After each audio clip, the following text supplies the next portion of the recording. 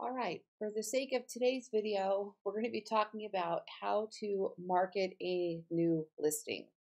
And this is for real estate, and I needed to make one of these for one of my coaching clients just to make sure they had a modern version. And I realized I didn't really have anything that was super recent on marketing a listing. And we're going to go through the step by step of this today. And what I really want to make sure that you're aware of is there's not a one way right way to do this, okay? And you'll notice when you watch my videos that that I'll change some things. Over time, I will play with some things and test and measure, and this one works better than this one did, and things like that. But the concepts don't change. And what we're working on today primarily is when somebody pulls up in front of our listing and they Google the listing address. Typically, what they're going to find is Zillow, Realtor.com, Trulia, whoever the local authorities are in that market, and the real estate agent doesn't get the traffic anymore from their listings. And so, what I teach is how to put yourself in the best position to get some of those leads back, to get some of that traffic back, and then also how to market that listing. Obviously, using strategies such as keyword marketing over time so that you also get people searching for a home by feature or home by area or home by price that also find your listing. So let's go through some of the best practices of this today. And remember that, you can be creative. And if you want to use templates, that's fine too. But I'm going to show you a real basic way on how to create this from scratch. So every time you get a real estate listing, this is what you would do, okay? My particular case, I'm going to work on WordPress today. My marketing company, Ballen does build real estate websites. And so if you do need a real estate website that is powered by WordPress with an unlimited unlocked version, so you're able to add unlimited pages and plugins and codes and whatnot, and you own you're going to own your own domain name and the data and the database. Contact us there. Okay. So I'm going to walk you through how to do this today. If you don't have WordPress, you're going to do this on whatever website you have, okay, in creating either a blog post or a page on your website. Now, I've got a listing here I'm going to use as an example, okay? The most important thing here is that you start off the first time you market this listing, marketing it by address. We're going to focus on the address. And there's some basic principles in search engine optimization that we'll go over, that keyword phrase is going to be important. Okay, keyword targeting has changed over the years with SEO, but there's still a few strategic placements that we put the primary keyword that we want to optimize the page for, and I'm going to show you where those are today. So for the first time we market this listing, we're going to do it by address. Okay. Now, a week later, if you want to, or a few days later, you can make a new post. And instead of titling it by address, you're going to title it by home feature or price or area. And you're going to use a different picture and a little bit of a different description. And you're going to try to get as many potential buyers and website traffic for that listing as possible. But right at first, we're going to do the address. So I'm going to take this address here. Now, in my case, the listing has already been entered. So I'm going off of a listing today that I already have entered. So I'm going to be able to copy and paste some things. If you're entering this for the first time, obviously you'll have to type this stuff by scratch. But in my case, it's going to be much faster to show you the video doing it this way. Okay. So the first thing we're going to do is title it by address. Okay.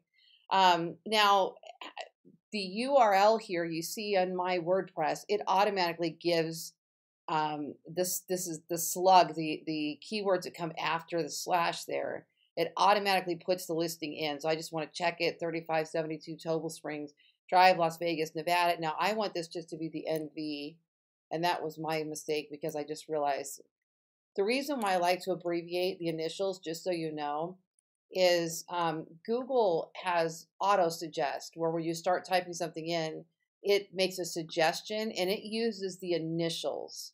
And same with Drive. In fact, let's see if I can show you. If I start to type in onto Google, oops, right here, 3572, oh, I just saw it, 72, Tobel Springs Drive.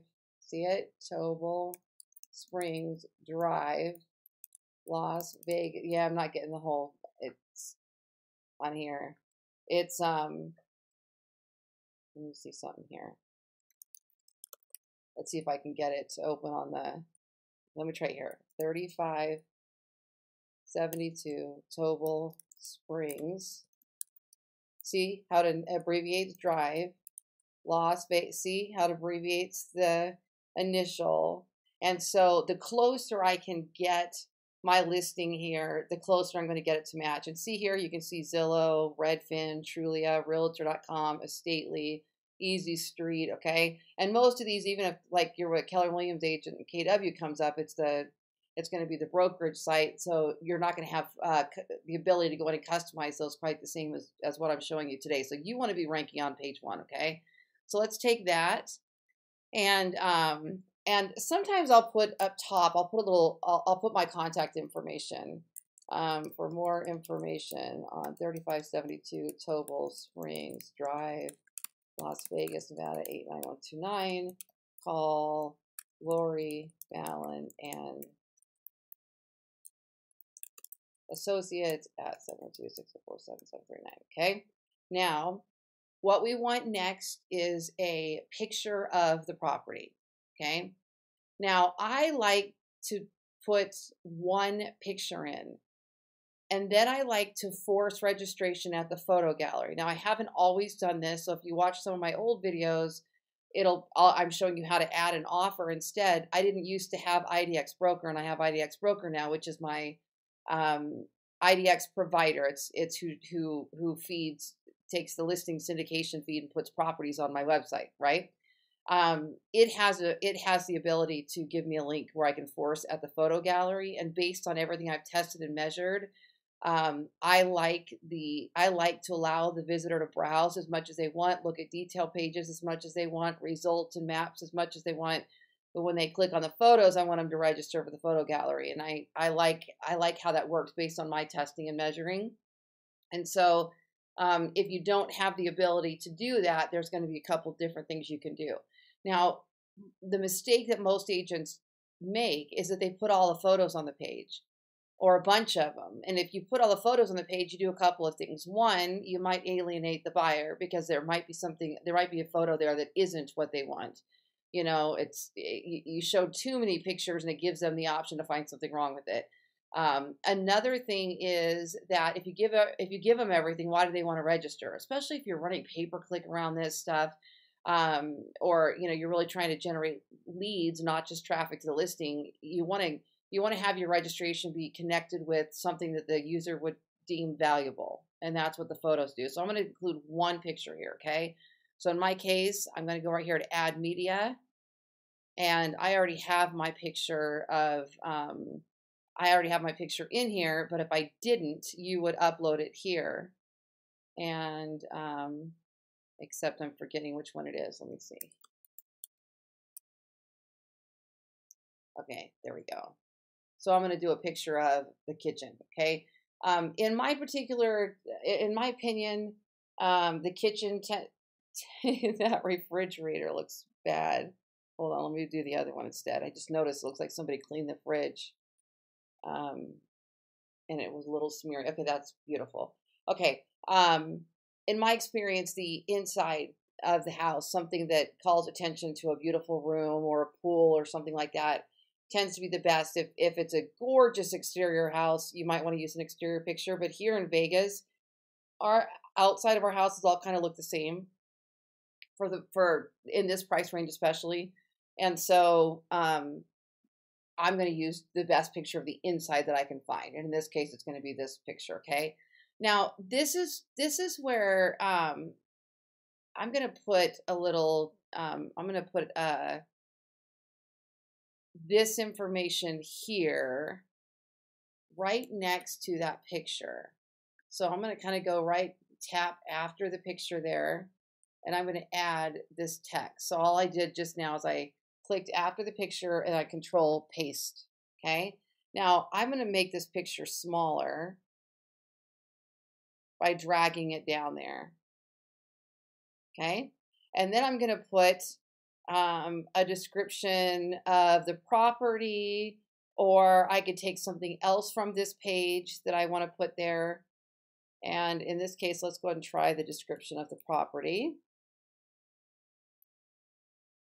Yeah, I think this is the way I'm going to do it. Okay.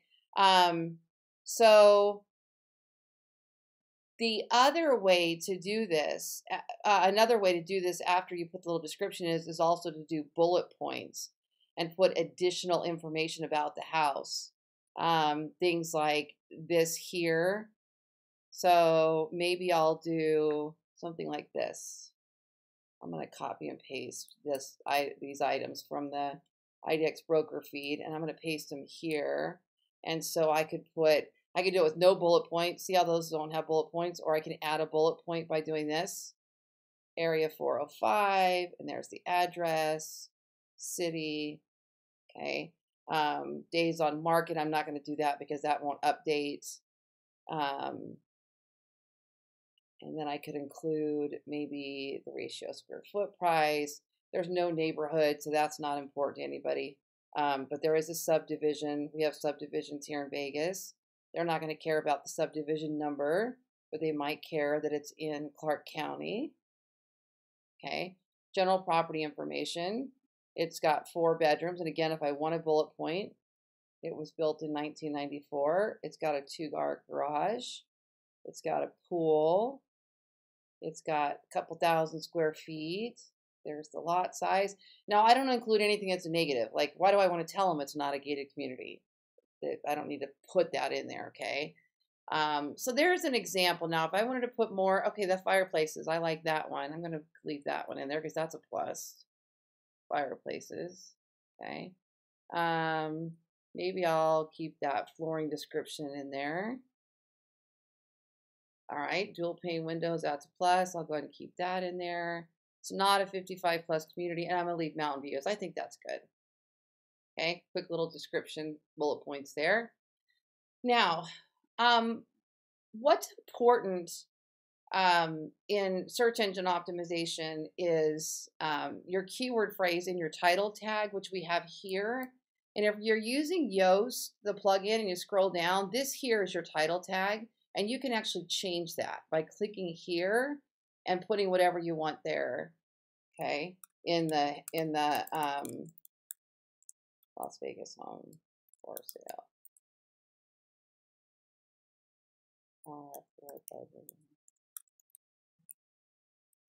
Something like that, okay? But the keyword's already in there. Our keyword is 3572 Tobel Springs, DR, Las Vegas, Nevada, 89129. I want to make sure that's in there, okay? And there's the slug. This is what came after the slash, and you saw it up here. This is what came after the slash right up here. So this Yoast plugin just gives you the ability to change this and optimize it. And then the meta description, I'm going to put something like exclusively listed by Lori Ballen. Now, in this particular case, by the way, I'm not going to publish this page. I'm working with a partner here in Vegas, so it's technically exclusively listed in his name. I generated the lead for the listing. He took the listing paperwork, so obviously I would put his name in here as well. But let's just so I can show you this, exclusively listed by, you would put your name. And the reason we're doing this is because if your listing appears and they see Zillow and they see, let me show you where this shows up. Right here, if somebody were to type in 3572 Tobel Springs, you see this is the title tag. This is the title tag we're typing in right here. This is your snippet. This is the little snippet, and that's being formed by this meta description. So people are going to see this when they type in here, okay? So if there's anything you can do to stand out in your meta description, it's a good idea to do that, okay? Exclusively listed by Lori Bounds at Keller Williams, 3572 Tobel Springs. You always want to repeat the keyword in the meta description, so then it'll be bold. See here? See how this is bold? Because that matches what I typed in up here. So if somebody was Googling that address, if it's bold, it'll show up there in the meta tag. That's why we use bold. That's why we use the keyword again in the meta tag. Exclusively listed by Lori Ballen, 3572 Tobel Springs is a 4-bedroom home with a pool. Is a stunning 4-bedroom home with a pool. Check out all of the details here. And maybe here, I'm going to put something like this. I want to stand out. Exclusive. Exclusive just sounds like you have something that nobody else does. You have information nobody else does. And if you are the exclusive listing agent, oh my gosh, you got to take advantage of that. Okay. So play with your words. Play with what sounds good. Featured, exclusive, listed by, but I love that word exclusive. Check out all the details here, pics and more, something like that. Okay. And then you'll notice, like with Yoast, if I keep typing, it turns red because I'm typing too many characters. So you want to stay within that green right there, right? And then I don't use Yoast to optimize to turn green and all that because I don't necessarily believe those are really the proper signals in 2017, going into 2017. But I do like some of the new things that they're adding some updates recently. Okay, so we've got the price of the home. And if I want to, I could bold and italics. I've got the basic features here, and then a little description, and then I've got information about the home, okay?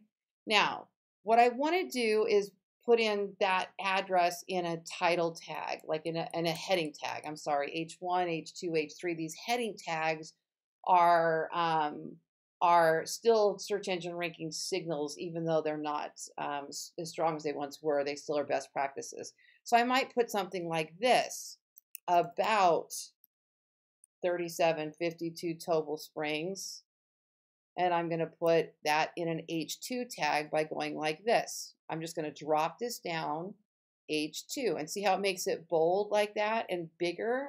Now down here, I could put features of 3572 Tobel Springs, and maybe I want to this time spell out Drive, and this one I'll spell out Nevada. Okay, and I'm going to make that a heading too, okay? Then down here, I'm going to do this. Homes for sale similar to 3572 Tobel Springs. I'm going to make that a heading too. Okay, now, what you want to do here is you want to put in similar listings. Because what'll happen is if you don't do that and the buyer doesn't like this house for any reason, you lose the lead. You want them clicking around and staying on your website, okay? So in my case, I use IDX Broker. So this is very simple for me. All I have to do is go over here, go to widgets, create widgets. And by the way, if you want to look at IDX Broker as a possible solution for your real estate business, one, you can call us at Ballen Brands and we can build you a real estate website that is powered by IDX Broker, and we can handle all your integration and everything for you and get it all set up. If you're going to do it on your own, you actually can use my link and you save $99 on this setup. And my marketing company at Ballen Brands, become your support system. We are IDX Broker developers. And you can find that link over at lauriestools.com or inside the description of this video. Okay, so I'm going to go here. Showcase, custom search, advanced search. And I've got videos on how to use all this, okay? Now I'm going to choose to only show single family homes because these are going to be similar to the Tobel Springs. Only homes that are in active status.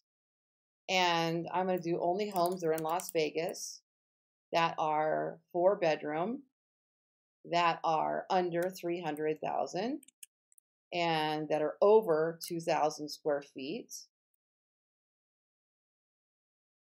And that have an image, and I'm going to do that have a pool because this one has a pool. Now let's see how many homes came up that match that. I'm going to click View Results in New Window.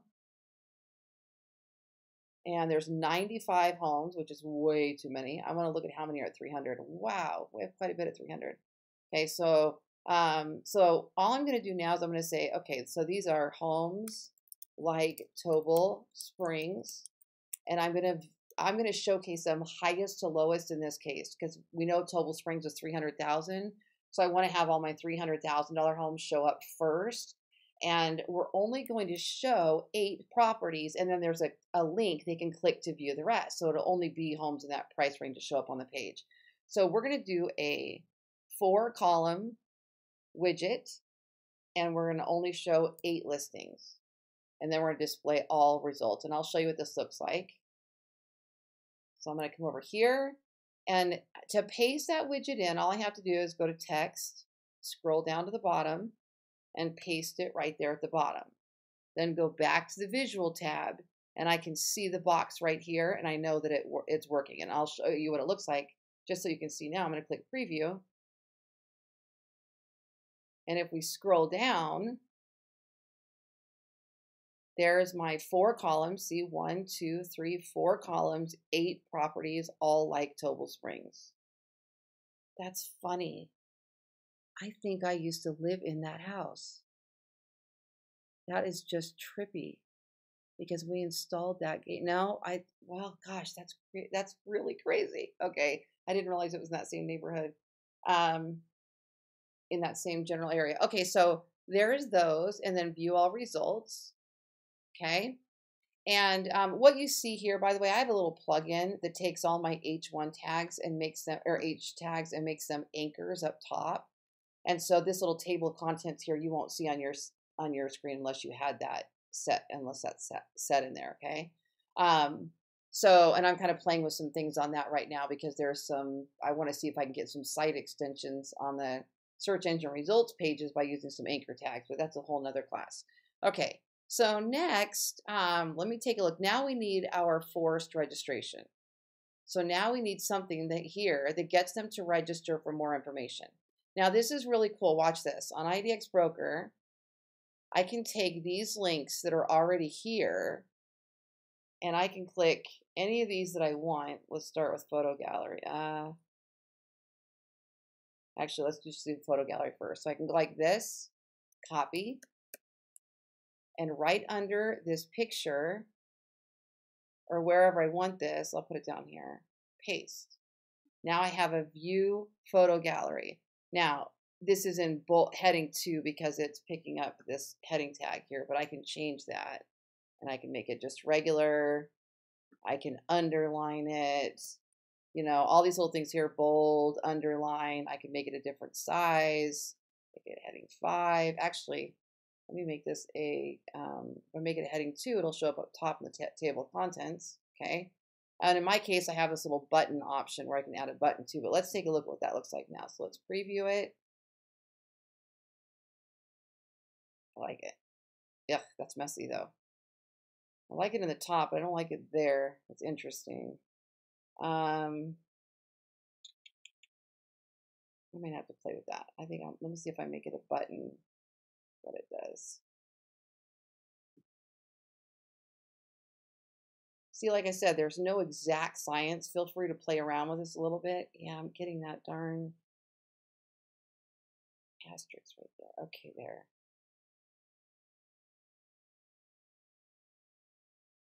I don't like what that plugin is doing with that asterisk. Okay, so maybe I will just make this one a regular non-heading tag. Okay, now here's where it's really important. What you do is you click on that photo gallery, you right click on it, right click, copy link address, click on the image and click edit. Then paste that link right here, link to custom URL, paste. Now what we're going to do is when they click on that image now, it'll do the forced photo gallery, okay? I also want to give this a picture title. So this is 3572 Tobel Kitchen. And down here, I'm going to say picture of the kitchen inside 3572 Tobel Springs, Las Vegas, Nevada, 89129. I'm going to click update. Okay, now watch. Let's go to preview. I know this seems like a lot of steps, but when you get used to it, it's really quite fast, okay? So now you really have everything you need on the page. Click here, and it forces them to register. So this is if you have IDX Broker, okay? Now you can do whatever you want here. You could put in, you know, you can put in the schools. You can put in more information about the property, the neighborhood. You can put whatever you want, okay? Me, I want them clicking through registering as quickly as possible. You can also add like more info buttons and things. Now on IDX Broker, I'm just going to take these like this, and I'm going to put them down here. And all I'm going to do is paste, and there's those, the buttons show up. And I can take the bullet points off if I wanted to. Okay, so maybe I just want to have more info there. And I want to have, yeah, maybe I want to make that one a bold. Okay, and now the other ones, they can just click around and look at it, okay? So I've got a few. I've got the photo gallery they can register at. I've got more info. I've got schedules showing, mortgage calculator. And if you wanted to make one of these buttons, all you have to do here is just type in schedule showing, hover over, click link, and then you've got to send them somewhere. So you've got to have a form or a page or something to send them to, okay? One option is Woofoo, W-U-F-O-O. Woofoo has forms, and you can create a form and you can set an autoresponder and send them information about the property, or send a follow-up email to schedule a date or time. You could use listings to leads, which I love, and if you use my link, you get an extended free trial, and that's at listingstoleads.com/Ballen. And what you can do with listings to leads actually is they'll take all your listings, they feed them in automatically from your syndication feed, and then it automatically creates an information page. It creates a single property landing page, and it creates a listing landing page. Well, the listing landing page is just a simple form, and you could use that link on this page, and then they have somewhere to register, okay? If you have Infusionsoft or MailChimp or you know, any of those types of things where you can build a form, you can put a form in here. So don't be limited by trying to do things exactly like I do them, because I've got certain software you may not have, and I've done this with everything. Let's just say you don't have IDX Broker down here to show this little listing, okay? Let's say you are using Playster. So let's go over to my Playster site, okay? And without even logging in to the back end, here's what we're going to do. We're going to go to Advanced Search, and we're going to say, show us all homes that are under 300,000. Whoops, 300,000. Oh, come on. 300,000 that are in Las Vegas, that have at least 4 bedrooms, that are single family homes.